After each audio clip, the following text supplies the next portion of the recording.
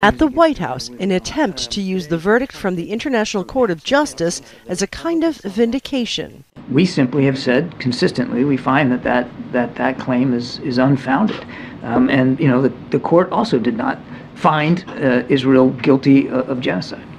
A final decision on whether this is genocide is likely years away, but the court did order Israel to avoid civilian casualties and to allow more aid into the Gaza Strip. The U.S. says it has asked Israel to do both. But the bombing continues, the starvation spreading.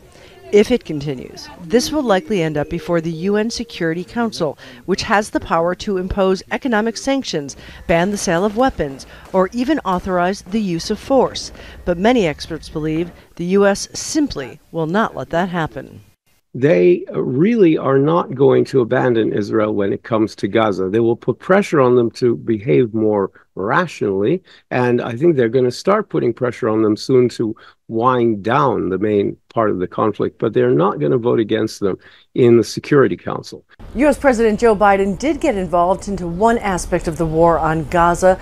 He spoke on the phone with the Emir of Qatar and the President of Egypt. We were told they're discussing a potential deal for a ceasefire in exchange for some of the captives.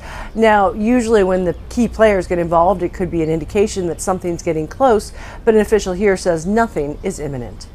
Patty Culhane, Al Jazeera, Washington. Make sure to subscribe to our channel to get the latest news from Al Jazeera.